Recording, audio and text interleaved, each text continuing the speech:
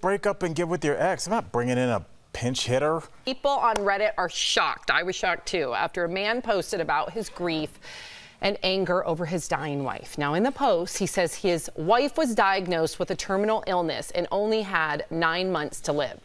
But here's the thing, her one wish before dying is to sleep with her ex one last time. The husband said he felt like he had to let her since she was dying, but ultimately said no.